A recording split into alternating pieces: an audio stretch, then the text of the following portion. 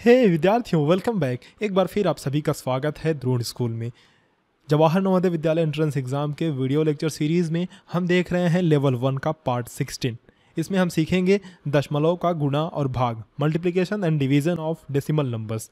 पिछले video lecture में हमने सीखा था कि दशमलव वाली संख्याओं को जोड़ते कैसे हैं आपस में और उन्हें घटाते कैसे हैं। तो इस वाली वीडियो लेक्चर में हम सीखने वाले हैं डेसिमल नंबर्स को गुणा कैसे करते हैं और उनका भाग कैसे करते हैं। तो शुरू करें, लेट्स स्टार्ट।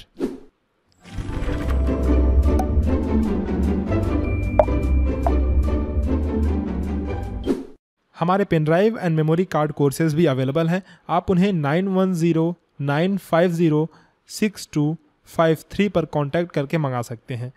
ये कोर्सेज कुछ इस तरह से डिज़ाइंड हैं कि आपका नवोदय विद्यालय का प्रिपरेशन बहुत ही आसान कर देंगे ये, और नवोदय विद्यालय एंट्रेंस एग्ज़ाम आपको बहुत ही आसान लगने लगेगा।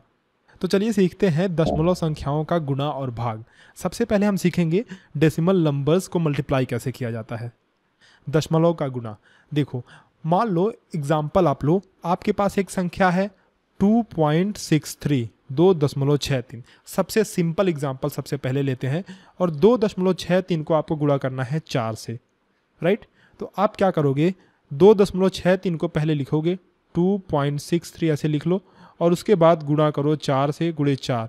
गुणा तो आपको आता ही है, सिंपल गुणा तो आता ही है। तो 4 तिहाई 12 को 2 हासिल 1 बचा, 4 6 का 24, 1 25 हासिल 2 बचा, 4 दूना 8, 2 10। इतनी संख्या हमारे पास आई, ये वैल्यू हमारे पास आई। अब आपको सबसे ट्रिकी पार्ट यही है कि आपको दशमलव कहाँ लगाना है, ये जो डेसिमल है उसको कहाँ लगाना है, ये सबसे ट्रिकी पार्ट है। तो इसको आप क्या करना, जितने अंक के बाद इधर से गिनना स्टार्ट करना, 1 2, 2 अंक के बाद दशमलव है इधर से, तो आप नीचे भी इधर से गिनना स्टार्ट करना। यहाँ से 2 अंक के बाद यहाँ से गिनना स्टार्ट करना, और 2 अंक के बाद यहाँ दशमलव लगा देना। ठीक है, बहुत ही आसान तरीका है। जैसे इधर से आप गिनना स्टार्ट करोगे, जितने अंक के बाद यहाँ दशमलव है उतने अंक के बाद लगा दोगे और आपका आंसर आ गया। लेकिन एक बात ध्यान देना कि जो गुणा है, ये जिससे हमने गुणा किया है 4 से, उसमें कोई भी दशमलव नहीं है, तब ये पार्ट काम कर रहा है, ये ट्रिक काम कर रहा है। आगे हम देखते हैं, एक दूसरा क्वेश्चन लेते हैं जिसमें दोनों में दशमलव होगा। दूसरा क्वेश्चन हम लेते हैं, सपोज करो आपके पास नंबर है 3.5 इंटू 1.2। पहले वाले क्वेश्चन में देखो इसमें दशमलव नहीं था, जबकि इसमें केवल दशमलव था। जिस संख्या में गुणा किया जा रहा है उसमें ओनली दशमलव था, लेकिन इसमें नहीं था। इस वाले क्वेश्चन में इसमें भी है, तो इसको कैसे हल करेंगे, देखो आप लिखोगे यहाँ 3.5 इंटू 1.2। जैसे आप गुणा करते हो पहले साधारण गुणा कर लोगे, बिल्कुल सिंपल मल्टीप्लिकेशन पहले परफॉर्म कर लो। 2 पचे 10 को 0 हासिल 1, 2 तिहाई 6, 1 7, ये हो गया। उसके बाद 1 से गुणा करो तो ये 5 हुआ और ये 3 हुआ। इसका मल्टीप्लिकेशन का रिजल्ट क्या आएगा, ये आएगा 0, ये 7 5 12 को 2 हासिल 1, और ये 3 1 4। ठीक है, अब हमें क्या करना है, ध्यान देना, यहीं ध्यान देने की ज़रूरत है। अब हमें क्या करना है, यहाँ से गिनना है इस संख्या में कितने अंक के बाद दशमलव है, 1 अंक के बाद, और उसके बाद उसके नीचे वाली संख्या में गिनो कितने अंक के बाद दशमलव है, इसमें भी 1 अंक के बाद। तो दोनों मिला करके कितने अंक के बाद है, 1 अंक इसमें 1 अंक इसमें, कुल मिला के 2 अंक के बाद हमें दशमलव लगाना है। तो इधर से गिनना स्टार्ट कर दो, ये 1 ये 2, 2 अंक के बाद यहाँ पे दशमलव लगा दोगे तो आपका रिजल्ट क्या आएगा, आपका रिजल्ट आएगा 4.20। रिजल्ट आया 4.20, जिसको आप लिख सकते हो 4.2 भी लिख सकते हो, है ना।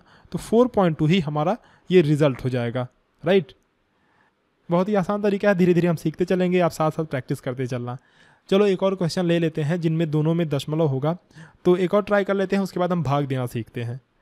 तीसरा क्वेश्चन हम लेते हैं 1.62 इंटू 2.4।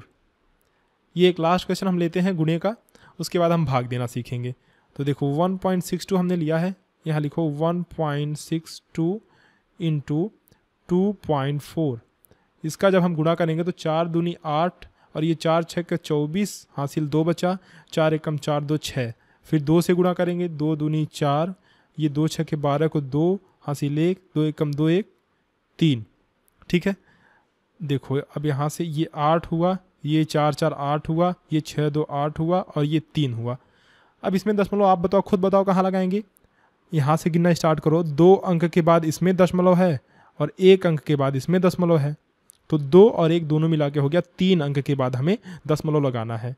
एक बात ध्यान रखना, हमेशा राइट साइड से ही जाना, यानी कि इधर से ही हमेशा इधर की तरफ जाना आप दशमलव लगाने के लिए।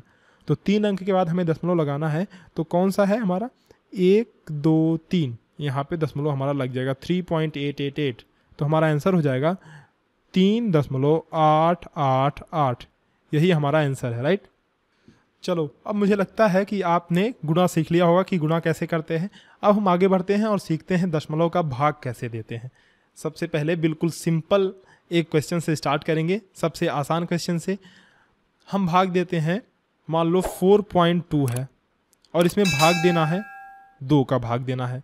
तो क्या करेंगे, सिंपल डिवीजन करेंगे जैसे हम करते हैं। 2 का भाग देंगे 4.2 में, 4.2 में। तो सबसे पहले जो दशमलव के इधर की संख्याएं हैं उनमें भाग देंगे। तो 2 दूनी ये 4 आया, राइट। अब यहाँ पे बचा 0, यहाँ बचा 0, 4 में से 4 गया 0। अब ये दशमलव बचा, यहीं पे आपको ध्यान देना है। ये दशमलव बचा, इसको क्या करना है, इस साइड ट्रांसफ़र कर देना है। मतलब ये दशमलव आप यहाँ उतार लो, जब भी दशमलव आए आप देखना दशमलव, उसको यहाँ कर लेना, ठीक है। तो 2 दूनी 4 ये हुआ, और उसके बाद 2 का 2 में भाग दोगे। पहले यहाँ 2 उतार लोगे आप, दशमलव को यहाँ करने के बाद ही 2 उतारना है, यहाँ ध्यान रखना।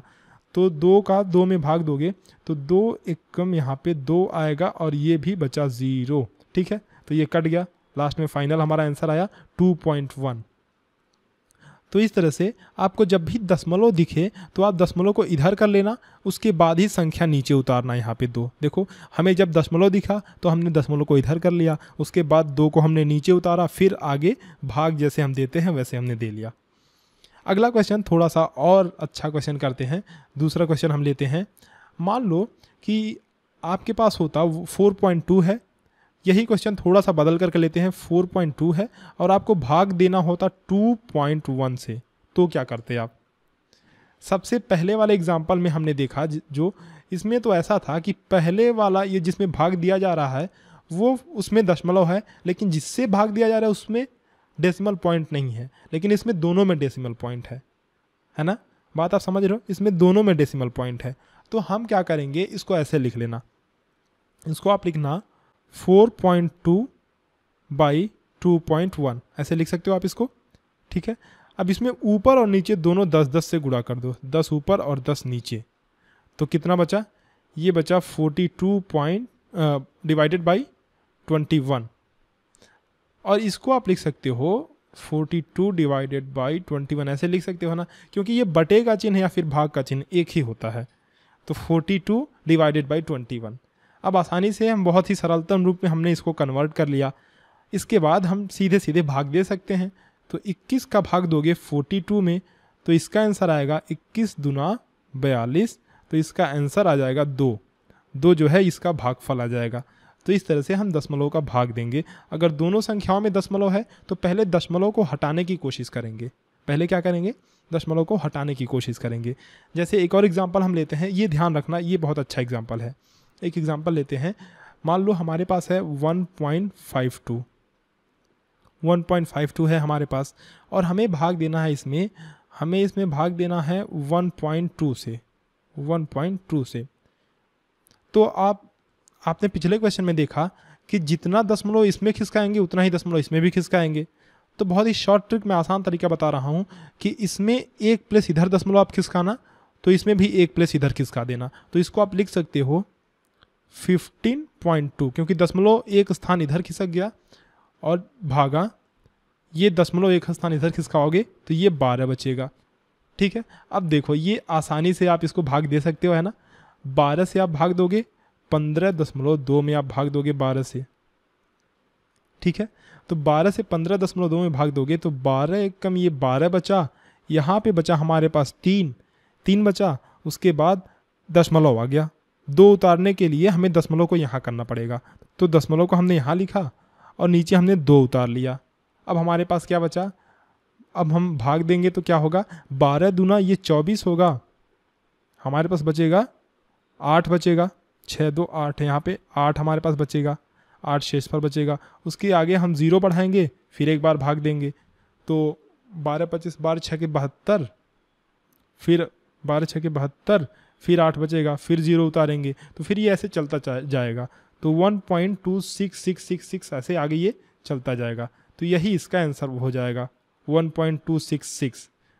ये 66 कई बार चलता जाएगा तो इसको हम लिख सकते हैं 1.27, राइट। एक क्वेश्चन मैं आपको होमवर्क के लिए देता हूँ, आप उसका आंसर कमेंट करके ज़रूर बताना। देखो चौथा क्वेश्चन मैं आपको देता हूँ, 1.69 डिवाइडेड बाई 1.3। आप इसका आंसर कमेंट करके बताना। चलो फिर हमने आज सीखा कि दशमलव का भाग कैसे देते हैं और दशमलव का गुणा कैसे करते हैं। ध्यान रखना, अगर आप नवोदय विद्यालय की तैयारी करना चाहते हो कि आपका नवोदय विद्यालय में सिलेक्शन हो, तो आप हमारे पेन ड्राइव कोर्सेज ले सकते हैं। Pen drive and memory card courses हमारे अवेलेबल हैं, तो आप उन्हें 9109506253 पर कॉन्टैक्ट करके ले सकते हैं। इस वीडियो को लाइक करना और अपने दोस्तों के साथ शेयर करना। आपके पास हर एक वीडियो का नोटिफिकेशन पहुंचता रहे, इसके लिए आप चैनल को सब्सक्राइब करके बेल आइकन जरूर दबा लेना। चलें फिर मिलते हैं आप लोगों से कुछ इसी तरह के शानदार वीडियोस के साथ कुछ अगले एपिसोड्स में। तब तक के लिए अलविदा, धन्यवाद।